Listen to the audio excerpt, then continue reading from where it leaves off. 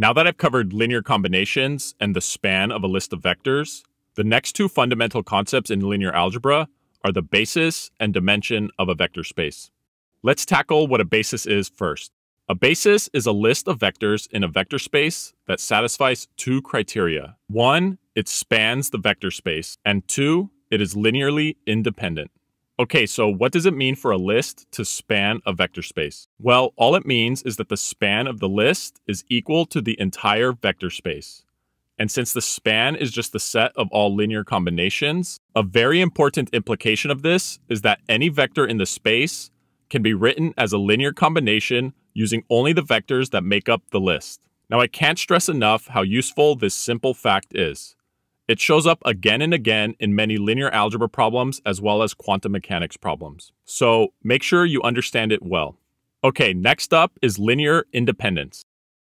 In order to understand this, let's consider a list of n vectors taken from a vector space. Then consider the following equation, where a1, a2, all the way up to an are scalars, and you are free to choose any of them that live in the underlying field of the vector space.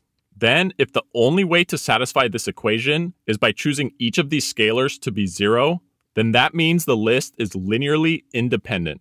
But if there is a way to satisfy this equation where at least one of the scalars is not equal to 0, then the list is called linearly dependent. Now, to let all that sink in, let's consider a simple example. We'll take a look at the Cartesian plane, or what is, from a linear algebra perspective, the vector space of R2. The standard basis of this vector space is I hat and j hat, the vectors that have length 1 in the x direction and y direction. These are also frequently called x hat and y hat. This is a basis because any vector in R2 can be written as a linear combination of the two, with the appropriate scalars coming from the real numbers. So these two vectors, x hat and y hat, span the entire space. They are also linearly independent since the only way to satisfy this equation is to take a equals 0 and b equals 0. Okay, since the definition of a basis has been cleared up, it is now straightforward to understand the closely related concept of dimension. The dimension of a vector space is the length that any basis will have. Well, to be a bit more precise, the dimension of a finite dimensional vector space is the length of any of its bases. This is a well-defined definition since for any finite dimensional vector space, every basis will have the same finite length.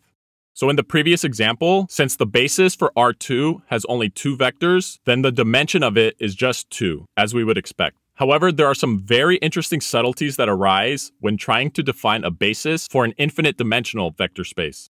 In fact, the question of whether every vector space actually has a basis is the source of an extremely fascinating connection between linear algebra and mathematical logic. The answer to this simple question turns out to be equivalent to two concepts known as the axiom of choice and Zorn's lemma. And in the next video I make for this playlist, I will go into detail about this connection, so be sure to stay tuned. Okay, that's it for the concepts of basis and dimension of a vector space. Although somewhat simple, these two concepts are absolutely fundamental to the study of linear algebra and its applications in fields like quantum mechanics.